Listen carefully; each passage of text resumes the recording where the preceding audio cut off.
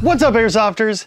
Traditionally, modernizing the AK platform meant just swapping out furniture components like the handguard or stock to make platforms more accessory-friendly. Handguards, dust covers, and stocks were really all you could do to bring a dated platform closer to the modern era. For all that capability, however, users were still left with a mostly steel construction and heavier weight system that still utilized dated and somewhat off the beaten path for the Western world controls and non-ambidextrous designs.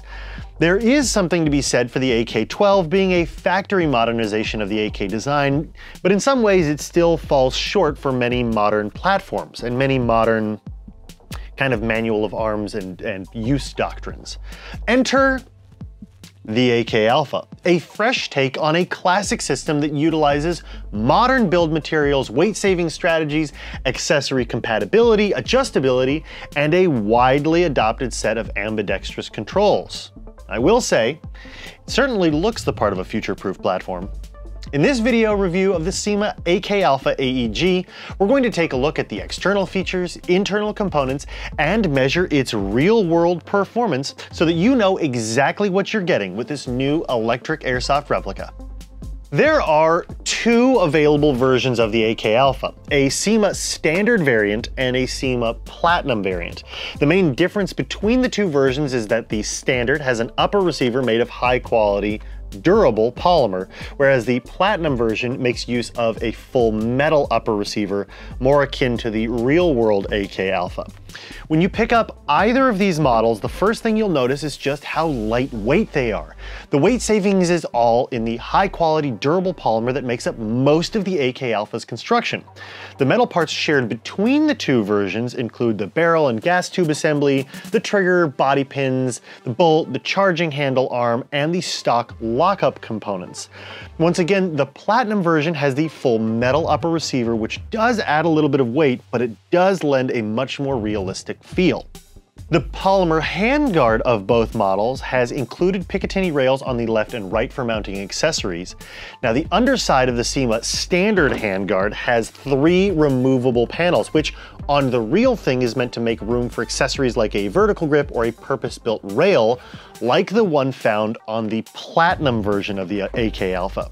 There's no word on whether this is going to come separately, but at the time of this filming, the only way to get it is to get the platinum. Along the top of the AK Alfa, there's a full-length pick rail, to which is attached a set of polymer backup iron sights that flip up and lock into position and are fully adjustable for windage and elevation. Personally, I don't find them all that attractive. And since you're probably going to want to run a red dot or a short dot or something really cool on this puppy, I'm glad that these are removable. The adjustability and controls are really what modernizes the AK Alfa platform. The magazine release, while functionally similar to the standard AK platform, is designed so that you can use your trigger finger to release the magazine, as well as the modern doctrine paddle thumb release approach. The fire selector is a standard 180-degree sweep, which is found on just about all modern systems and is ambidextrous, making this platform fieldable for lefties and righties, especially when you consider the side-swappable charging handle. The charging handle can be operated to give you access to this AEG's AK standard hop-up unit just under the dummy bolt. A quick note about the motor grip. It is integrated into the lower receiver, it being kind of like a, one-piece polymer lower, which means that the grip isn't removable. It is, however, a similar angle to other AK platforms. It's comfortable. It does feel a little bit slimmer than a standard AK grip, if that makes sense, and I really like the kind of the molded features and texturing on it. They look nice and provide plenty of grip. Continuing the tour of modern touches, we've got a multi-adjustable stock, capable of both adjusting the cheek riser as well as the length of pull, and it even folds, because AK folding stocks are awesome. Now, this is also where you'll find the double-sided QD sling mount points, which are a nice touch, and while we're back here, it's worth mentioning that the locking components are metal, and that's important because there is a distinct advantage of the metal locking components over other folding polymer stocks on the market. You can rest assured that this isn't going to break on you or fail at some point. Despite being very similar to an AK, you're going to access your battery compartment a bit different than you would with kind of the older style of AKs.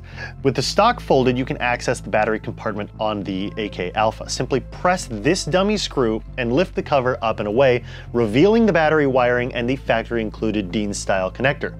We found that a 1200 milliamp stick type 11.1 volt LiPo battery fits best. You can find those on our website. So all of those points we touched on, the materials, the handguard, the controls, the stock, all come together to bring this AK-based platform into the modern era in terms of looks and feel. But let's take this out on the range and see if it has the performance worthy of modern airsoft games.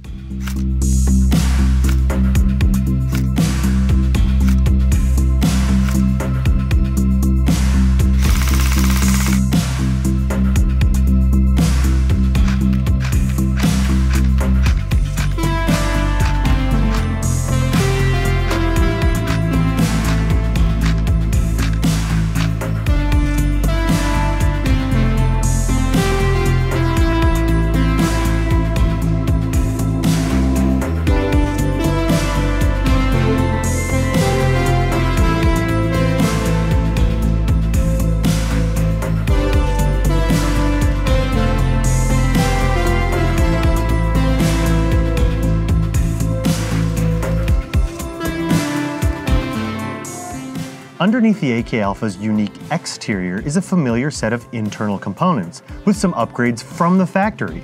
The top of the V3 style gearbox is open near the back, allowing you to take out the spring guide and swap the spring without the need to disassemble the entire gearbox, which is pretty neat. You can also see some unique looking gears on the outside of the gearbox which enable the ambidextrous fire selector. The main parts inside the gearbox are mostly compatible with V3 aftermarket components. The piston is polymer with a full rack of metal teeth, a thrust bearing, and a ported mushroom-style piston head. This piston head corresponds with the shape of the cylinder head, which is aluminum with 2 O-rings. The nozzle is polymer with no O-ring, the cylinder is not ported, and the gears are standard 18:1 ratio. One unique component is the trigger mechanism, which actually uses optical sensors to detect the trigger pulls and count cycles based on the movement of the tappet plate. This is great to have out of the factory, but if you wanted a different trigger board MOSFET, aftermarket ones should drop right in. Last but not least, it's worth mentioning that the hop-up unit is metal and is a standard AK-style unit. The motor is a standard short-type motor that's held in the pistol grip. So, after taking a look at all of the external features, analyzing the internal components, and measuring its real-world performance, we think it's safe to say that the CYMA AK Alpha AEGs are truly fit for the modern era. If you've struggled with making the switch to the AK platform because it was missing features like ambi controls, or adjustability, or attachment space, what's your excuse now? The CYMA AK Alpha checks all the boxes, looks great, and above all, it's amazingly affordable. You can find this AK Alpha, the Platinum, the standard AK Alpha, and everything else you need for your airsoft game right here at Evike.com. Thanks for watching.